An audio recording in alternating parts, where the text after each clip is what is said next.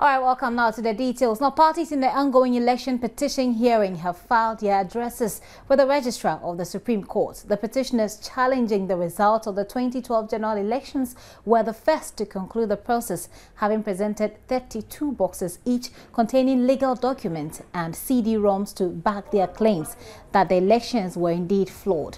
The Electoral Commission, the second respondent in the presidential election petition, later filed theirs, being led by the head of audits, Joseph Asamoah, with a 15-page document, 19 copies each, in a vehement defense of their claim that the 2012 elections were free and fair.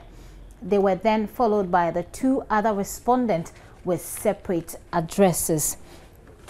Now, Joy News' Anil Sabote, who was at the court, joins me in the studio with some more on the process. Good evening to you, Annie, and welcome to the news. Now, tell us, you've been following this since it started. What more can you tell us about this court case? We're told that I understand that not all of them have filed their addresses. Precisely. So remember on the 17th of this month, and when the courts give the directive that they ought to file, and the deadline was supposed to be today. So today we went to the courts with the understanding that the process will be happening. But and also again we also understood that both John Mahama and the NDC will file a single written address. But it turns out that Mahama filed separately. His was done by Kojoga Dawudu. So we're waiting for the NDC to do same. But unfortunately, that didn't happen. The understanding I have, no reason has been given as I speak to you, but the understanding I have is that they're going to do that tomorrow. Yeah. Now, earlier on, what I heard was that both sides are going to do it at the same time, so that you do not have an upper hand, sort of. It doesn't work like that at all. Well, no. What I saw around 2:30, 2:30, the petitioners came in, and two of their lawyers, Alex Kweno and Kweku Sefi, they came with their 16 boxes of the written address and a soft copy of that, and then they have two attachments that I understand contain the table that they filed. So when they left around 4:15, the Kojoga Dawudu, who speaks for the NDC, came in,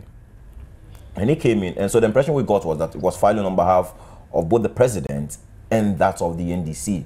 But then it was there, he told her that he was filing for the president. And so who gave us this clarification? So it was Kojoga Dawudu. He was very clear and specific that he was filing for the president. It had 20 copies, and the 20 copies, it had 106 pages of written address, and then 20 copies of the appendix that contains the exhibit that were tendered in court to map up their case. So it was very clear and specific. So in the course of that, the Electoral Commission also came, and they also filed theirs.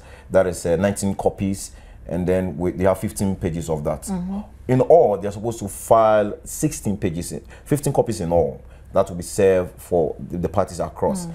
I remember I was around when I saw the EC official, and that's of Kojoga Dawudu himself, left the box of the petitioners. So, which means that they have been served, the registrar has served them with copies of what the petitioners had filed. And the same could be done to the other parties. Yeah.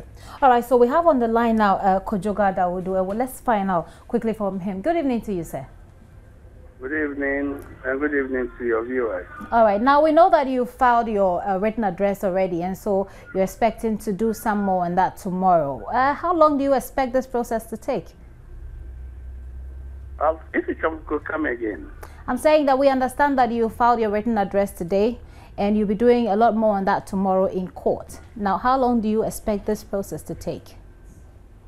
Oh, by law, I think that when we finish the trial, the court has about 15 days to give its ruling or judgment. And my expectation of the court is that within 15 days, they should do that.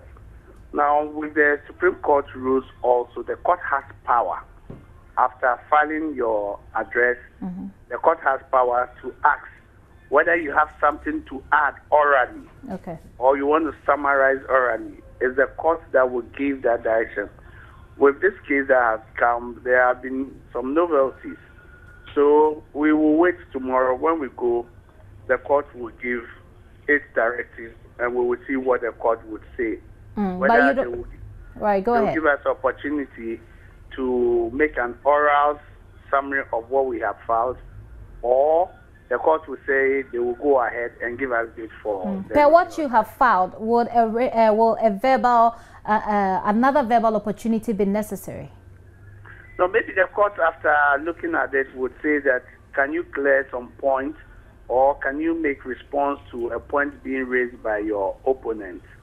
So the court would want to ask that so that it can clear some points. Since we filed together, normally one party files first, give it to the other would read and also respond to issues that have been raised in their address. But we have filed together.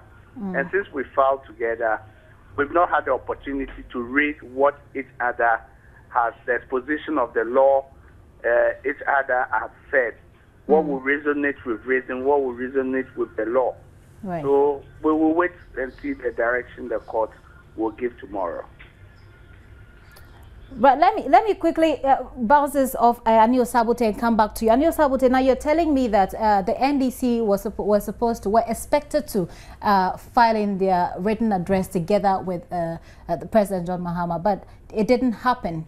Now he's saying, now that he has done that, what are the implications? Well, I'm not sure about that, but I think if Victor could clarify it for us why the NDC was unable to file, because the impression we had was that they're going to do joint application with respect to filing of the written. So now we're expecting some clarification from you, Mr. Kojoga. Would you be able to clarify to us?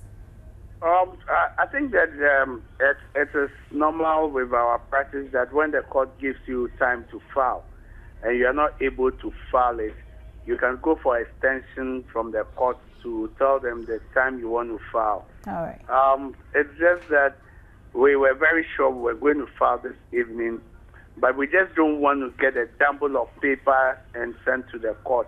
We really need to put what exactly we want to put before the court. And I can say that tomorrow morning we should be able to do it. It's normal with our practice as lawyers. Okay. When you have not really be able to meet the deadline, you can just go to the court, seek their permission, and ask for an extension. Yeah, so I hope we will do that before the court would sit.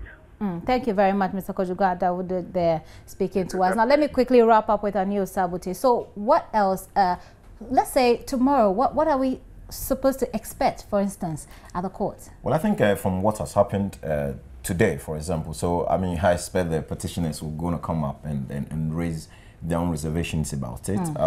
Also, tomorrow, remind you that there's a review of an earlier case that had been filed by, with respect to the days that you remember that Bernard Mona went to the court and he won a case that the judges cannot sit on holidays and then even on what do you call it? Weekends. On weekends, exactly. And Abu Ramadan on the PNC is challenging that. So I suspect that tomorrow that case might be called before this particular the judges come to sit again for directions. Yeah. Right. All right. So we'll probably be expecting much more days than the 15 days that the law gives, but we never know. But thank you very much, Anil Sabute, for your time. He has been following this case since it started in court. But let's